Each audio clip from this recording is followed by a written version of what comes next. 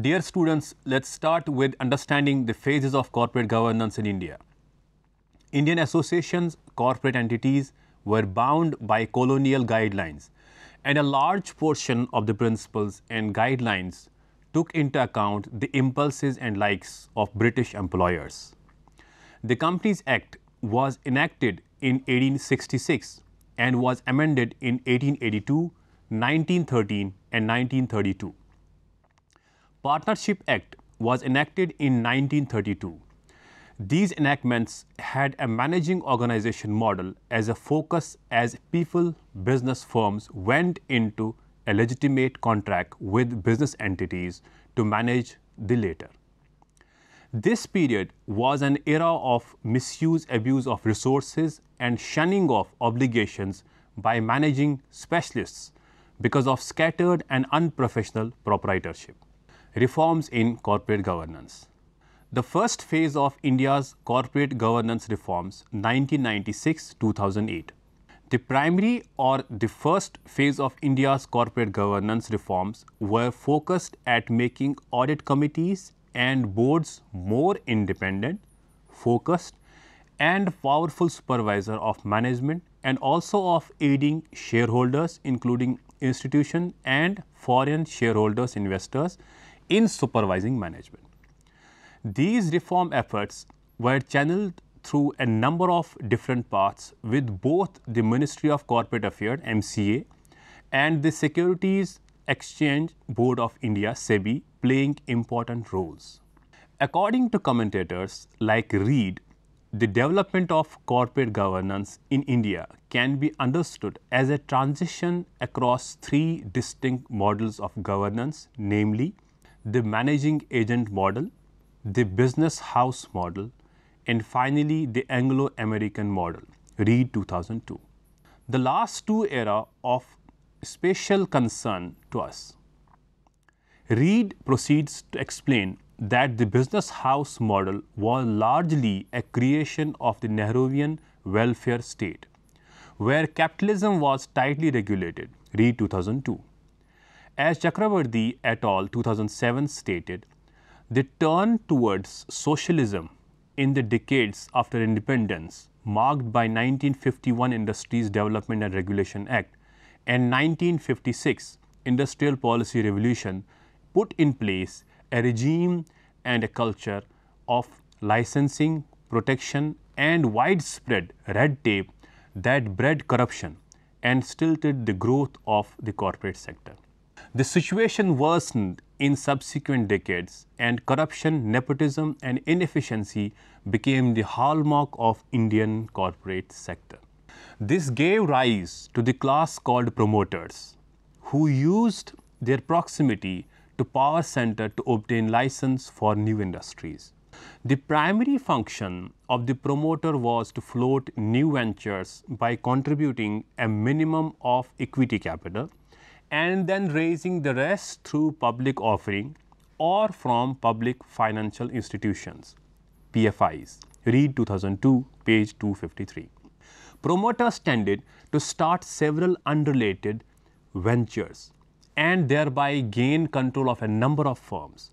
This gave rise to so-called business houses, where members of a single family held control interest in an array of unrelated concerns, Reed 2002, Such arrangements entailed several consequences. One of these, as Reed noted, was that in corporations and presumably business houses as well, small shareholders and their interests were often marginalized, mostly due to the considerable power wielded by the business families that owned them. Refer to Reed 2002, page 256.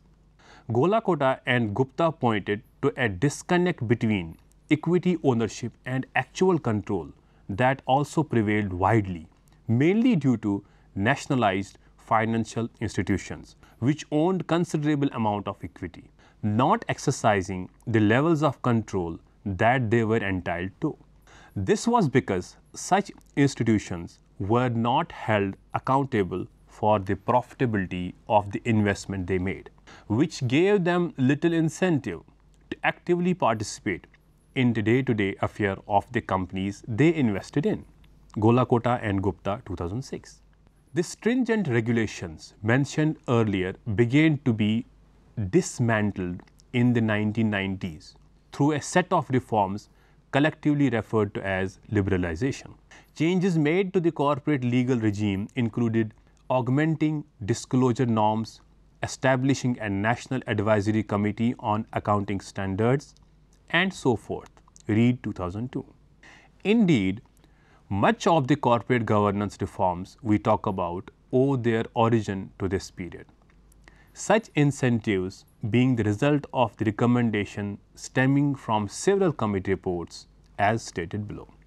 First is Birla Committee 1999. A committee was set up by Securities and Exchange Board of India (SEBI) under the chairmanship of one of the members of the SEBI board, Kumar Mangalam Birla, in 1999 to advance and raise the norms of corporate governance. The committee was framed with the primary objective to view corporate governance from the perspective of the investors and the shareholders, and thereby prepare a code that would fit into the Indian corporate regime. The report proceeds on the assumption that shareholders ought to be treated as proprietors of the company, and hence in such capacity they have certain rights and obligations. Be that as it may, in actually company cannot be overseen by shareholder choice alone, and shareholders are not anticipated to accept accountability for the administration of corporate issues including compliances and decision making. A company's administration must have the capacity to make business decisions in an expedited fashion. This necessitates the shareholders to essentially delegate a significant number of their obligations as proprietors of the company to the directors, who then get into be in de facto charge of corporate procedure and operations. This implementation of this methodology is usually carried out by a specialist management team. This relationship requires the board and the administration to be ultimately responsible and accountable to the shareholders of the company. A decent corporate structure is one that gives sufficient opportunity to the shareholders for powerful commitment in the administration of the company, while demanding an exclusive requirement of corporate conduct without getting involved in the everyday working of the company. Birla Committee Report 2017, para 14.1. The bulk of the report consists of certain mandatory and recommendatory provisions stretched across various paragraphs. Paragraph 14.5 to 14.16 not only deal with the rights of shareholders in detail, but also mention about the institution shareholders. Paragraph 14.5 mentions the basic rights of the shareholders, that is inclusive of the right to transfer and registration of shares, obtaining relevant information about the company on a timely and regular basis, participating and voting in shareholders meetings, electing members of board, and sharing in the residual profits of the company. Para 14.6 subsequently provides the shareholders with a right to be supplied with information with respect to decision relating to material changes such as takeover, sale of assets or divisions of the company and changes in capital structure that may lead to shift in control or may result in certain shareholders obtaining control disproportionate to the equity ownership. The report states an organization must have a suitable frameworks set up which will empower the investors to take an interest in the corporate activities successfully and vote in the investors meeting. The organization ought to likewise keep the investors educated of the guidelines and voting techniques which administer the general investor meetings. As indicated by the paragraph 14.10 of the report, the annual general meeting of the organization ought not ever be purposely held in a manner that would render it difficult for most of the investors to participate in. The organization should likewise guarantee that the voting process is not so arranged as to make it difficult or expensive for the investors to make their choice. The report goes on to recommend in paragraph 14.11 providing the postal ballots for key decisions to shareholders who are unable to attend the meetings, with a detailed list of matters which should require the postal ballot being laid down in Annexure 3 of the report. Under paragraph 14.12, the committee put forth a mandatory recommendation that a board committee under the chairmanship of a non-executive director should be formed to specifically look into the redressing of shareholder complaints like transfer of share, non-receipt of balance sheet, non-receipt of declared dividend, etc. Such a suggestion was given as it was believed that the formation of such a committee will help focus the attention of the company on shareholders' grievances and sensitize the management to address the same in an expedited manner. Paragraph 14.13 lays down a mandatory recommendation that to expedite the process of share transfers, the board of the company should delegate the power of share transfer to an officer or a committee or to the registrar and share transfer agents, with such delegated authority attending to share transfer formalities at least once in a fortnight. Naresh Chandra Committee 2002. The Department of Company Affairs set up on 21st August 2002 the Naresh Chandra Committee to examine various issues related to corporate governance. Given the limited attention paid by the committee to the aspects of shareholder rights and allied issues, the report submitted by it is of mere peripheral significance and the context of this paper. The relevance that it does bear stems from paragraph 2.5 of the report, which later Narayana Murthy Committee report referred to and used as a basis of its subsequent recommendations on shareholders' rights.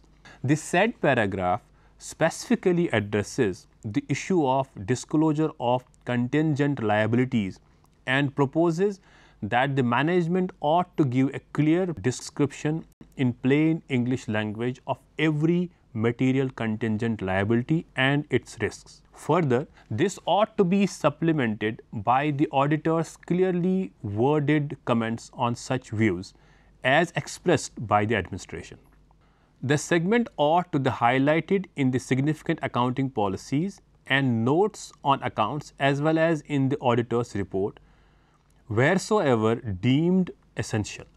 This is critical in the light of the fact that investors and shareholders ought to get a clear and accurate picture of an organization's contingent liabilities, as these might be noteworthy risk figures that could unfavorably influence the company's future monetary condition and after effects of operations. Narayana Murthy Committee 2003. Under the chairmanship of N.R. Narayana Murthy, the chairman and chief mentor of Infosys Technologies Limited, SEBI subsequently constituted a committee to assess the prevailing corporate governance norms and to enhance and strengthen such practices in keeping with the advancement of the market economy as a whole. The committee met thrice on 7 December 2002, 7th Jan 2003 and 8th Feb 2003 to discuss the issues related to corporate governance and eventually presented its recommendation to SEBI. The terms of reference of the committee are set out as under. To audit execution of corporate governance and to decide the part of the companies in reacting to talk and other value sensitive data flowing the market so as to upgrade the integrity and transparency of the market. The right of the shareholders have been dealt by the committee under various heads. Under risk management mentioned in part 3.5 of the committee's report, reference has been made to board disclosures, with the committee emphasizing the importance for the board to be completely mindful of the dangers confronting the business, as well as the investors to think about the procedure by which the company chooses to deal with the various obstacles on its path. In this context, the committee did look into another useful concept, namely nominee directors, excluding them in part 3.8 of the report from the ambit of the definition of independent directors. The committee felt that the institution of nominee directors presents a situation that sound corporate governance practices ought to maintain a strategic distance from. Such directors regularly assert that they are liable just to shareholders who have nominated them and assume no liability for the organization's administration or trustee obligation to different investors. It is vital that all executives, in the case of speaking to organizations or something else, ought to have similar duties and liabilities. The report also states that in case of appointment of nominees on the board, the normal process of election by shareholder must be adopted. SEBI.gov 2003. As a mandatory recommendation, the report suggests that there may be no one chosen nominee. Rather, where a foundation wishes to choose a directors on the board, such arrangements ought to be made by the investors. An institutional executive so selected should have similar obligations and might be liable to indistinguishable liabilities from some other director. Nominee of the government on public sector companies ought to be similarly elected and subjected to the same responsibilities and liabilities as other directors. Further, the report recommends that all the compensation made to the non-executive directors should be approved by the shareholders and may be fixed by the board of directors. J.J. Irani Expert Committee 2005. Last but not the least come the turn of a committee that had been constituted under the chairmanship of J.J. Irani, Director of Tata Sons, on 2nd December 2004, with the task of suggesting to the government the proposed changes to the Companies Act 1956. The right of the shareholders have been scattered across various parts in the report submitted by this committee. While discussing the shifting of registered offices of the company, which required such shift taking place from one state to another to be subject to the order of the company law board, the committee expressed its concern at the delay and the cost involved in the process. The view was communicated that this choice ought to be left to the shareholders. In any case, committee additionally perceived that interest of the stakeholders ought to be made a key consideration for the process, which in turn should be rendered on an urgent basis, less complex, speedier and less demanding without reference to a tribunal court, thus guaranteeing that the new registered office is available to stakeholders for legitimate plans of action, as when and where required. J.J. Irani Committee Report 2017, page 17. With regard to contentious issues such as manner of appointment, removal and resignation of directors, it was expressed that the ultimate decision to appoint remove directors ought to be that of the company. In other words, that of the shareholders. On the off chance that the directors themselves are legitimately precluded to hold directorship, they ought to have an equivalent duty regarding unveiling the reality and purposes behind their exclusion. Government ought not to mediate during the process of appointment and removal of directors in non-government companies. It was deemed essential that the powers of the government under the laws in vogue to intercede in the appointment of directors be reviewed and revised, vesting the responsibilities on the shareholders instead. In the case of directors' remuneration, the committee again felt that the issue had to be decided by the shareholders in the light of the prevailing circumstances within the company, including but not limited to its financial health. To enable proper decision making in this regard, it was important to subject this aspect to a strong corporate governance mechanism on the basis of accurate and transparent disclosures. Therefore, the committee felt that this decision need not to be taken by the government on behalf of the company, but should be left on its shareholders whose approval should necessarily be taken. J.J. Irani Committee Report 2017, page 27. Regarding disclosure requirements, as the shareholders in case of a scheme of merger acquisition need to have complete data, particularly in relation to merger proposed by the promoters. The Act rules ought to mandate providing explicit necessary disclosure requirements in the explanatory statement to be sent to the shareholders with regard to the plan documented under the watchful eye of the court tribunal. J.J. Irani Report 2017, page 79.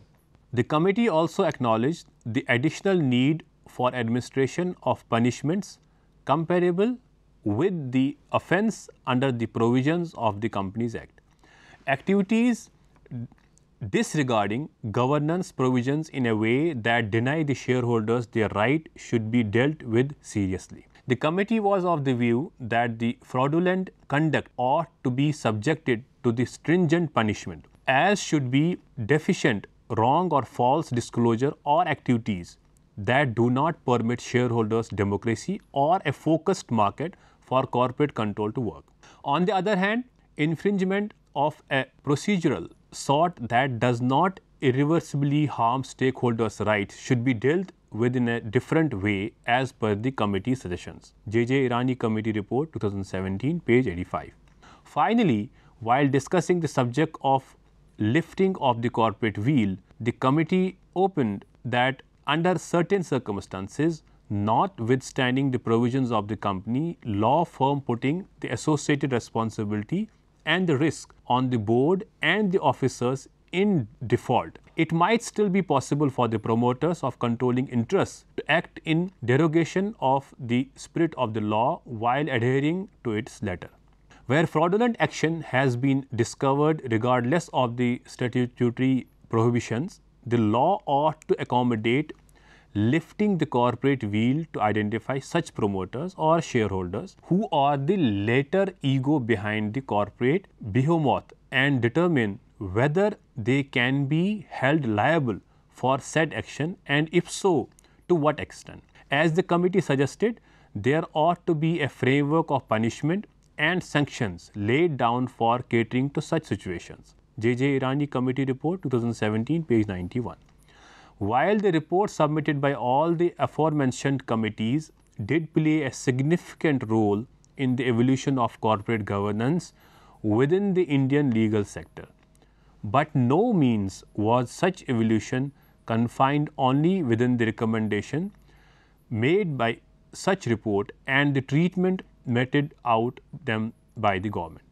Second stage of corporate governance. After Satyam's came, India's corporate community experienced a significant shock in January 2009 with damaging revelations about board failure and the colossal fraud in the financials of Satyam.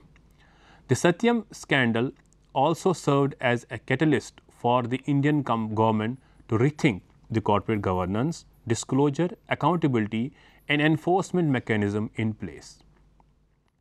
Industry response: shortly after the news of this scandal broke, the CII began examining the corporate governance issues arising out of the Satyam scandal. Other industry groups also formed corporate governance and ethics committees to study the impact and lessons of this scandal. In late 2009, a CII task force put forth corporate governance reform recommendations. In its report, the CII emphasized the unique nature of the Satyam scandal, noting that Satyam is one off incident. This overwhelming majority of the corporate India is well run, well regulated, and does business in a sound and legal manner. In addition to the CII, the National Association of Software and Services Companies, NASSCOM, self-described as the premier trade body and the chamber of the commerce of the IT BPO industries in India, also formed a corporate governance and ethics committee chaired by N.R. Narayanamurthy, one of the founders of Infosys and leading figure in Indian corporate governance reforms. The committee issued its recommendation in mid-2010. This was all for today. Hope you have understood. So we will meet in the third part of the corporate governance. Till then, take care and goodbye.